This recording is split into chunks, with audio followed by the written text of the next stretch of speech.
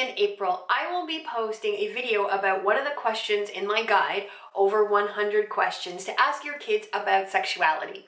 The guide is free, and if you don't have it, you can get it by either clicking the magic eye up there or clicking the link in the description box down there. So let's kick off the first video in this series by talking about the first question in the guide. It is a question for preschoolers, and the question is, how do you think babies are made? Sometimes people ask me, Nadine, why would I bring this up with such a young child? And there are a couple of reasons. First of all, pregnancy is often a part of little kids' lives, like especially for older kids in a family. Their parents will get pregnant with a second, third, or fourth child, often when the older kids are like 2, 3, 4, and 5. And if it's not their parents, it's often, their friends' parents. So little kids are often around pregnant people, and they will naturally be curious. Another reason is that when we bring it up first, we avoid getting blindsided. Like, it's so common, it's almost become a cliche that, your little kid will blurt out, where do babies come from? Like, when you're in the middle of a dinner party or like Christmas morning or sometime when you're not prepared and you're all flustered. So again, this is just you taking control of that conversation, and when you ask the question, you get to decide when you get to have that talk. This first where do babies come from conversation, and I do think it should be the first of several. Sometimes it can be a little bit intimidating because it's maybe the first time you're talking about anything to do with actual sex with your kid.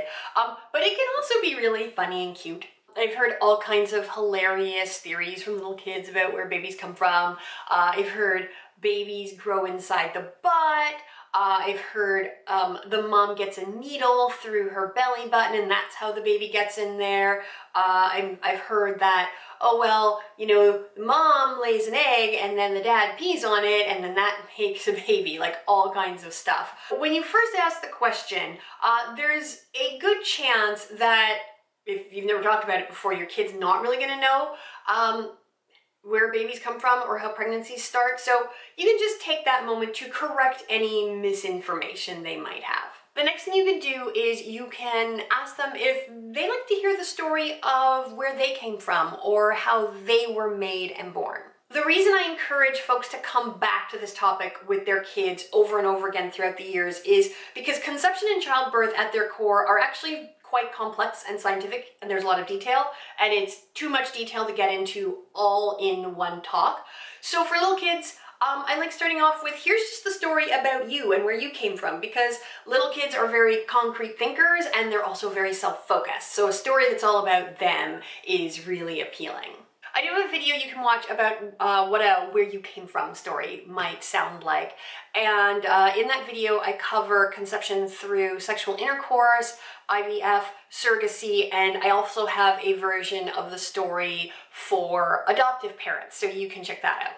If you're looking for resources to help you dive into this topic with your preschooler, there are a couple of books I highly recommend. One is What Makes a Baby by Cory Silverberg, and the other is It's Not the Stork by Robie. So I will put links to both of those books down in the description box.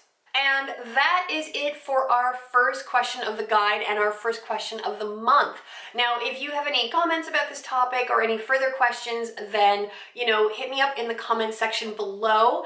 And I really hope you stick with me for the entire month. If you're not subscribed yet, then go ahead, hit the subscribe button and then hit the little bell, and then you will get a notification every day when I post the new video.